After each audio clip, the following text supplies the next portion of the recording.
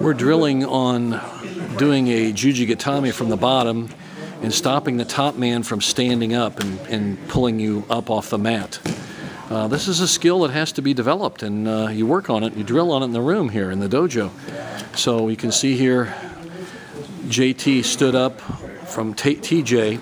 TJ spun under him, used his leg over the head to keep the top man from standing upright. He kept him bending over and rolled under him.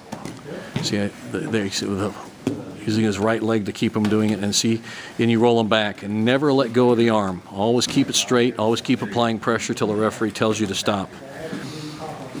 There are a lot of guys who do these phantom taps now, like we were talking about earlier in the drill training session. This is a good place they'll do it. As they stand up, they'll phantom tap you to get you to let go and stop, and they're out of trouble and they didn't see a thing.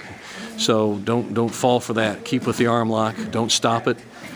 See how he rolled under him very well, and that's a very good application of it. The guys are just drilling on this move. We're just taking, we worked on the skill aspect of it, now we're just drilling back and forth, a little give and take. You see Anthony and John here. Anthony's going to spin under and try it. You see he uses his left hand or left leg to keep him, and he rolls him right over, and he can apply it. Rolls him right over in a nice leg press position. You may get it when the guy stands up and you still straighten his arm and he taps out on the way up, so it can happen at any time. And the guys are just, there's James and Josh doing it here. And he rolls him right over and he catches it. The idea here is to stay with the Juji Gatame. You never let go of the arm, you never quit rolling. Always stay round so you can effectively control your opponent's movement. Staying round helps your mobility. And this is a case where we want to stay round.